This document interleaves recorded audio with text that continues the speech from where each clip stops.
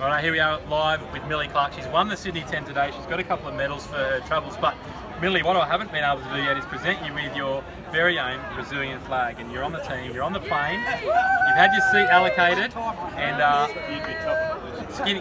Yeah, you're pumped. I am so Congratulations. pumped. Yeah, thank you. Super pumped. Well, while you're pumped, I can give you this as well. That's the New South Wales flag because you're now the New South Wales Road Championship as well. Flags. But this is the big Brazilian one. You're going to see plenty of that, so put that around the shoulders as well. Good. So, and then, now, have you seen this as well? You might have followed Mossy and Robbo and seen it a little bit. This is the mascot. Yeah. You know what it is? I don't know what it is. It looks like a really, really hungry, skinny cat. Is there any resemblance to a pug dog at all?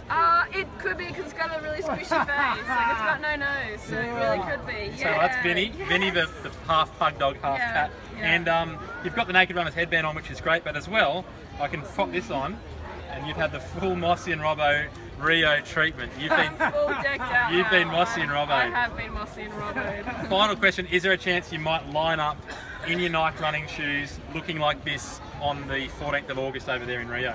Large possibility. I've always said it's not about how you run, it's how good you look. And mate, I look good. Perfect. There you go, Millie Clark, soon to be Olympian. She's off to Rio. How good's that?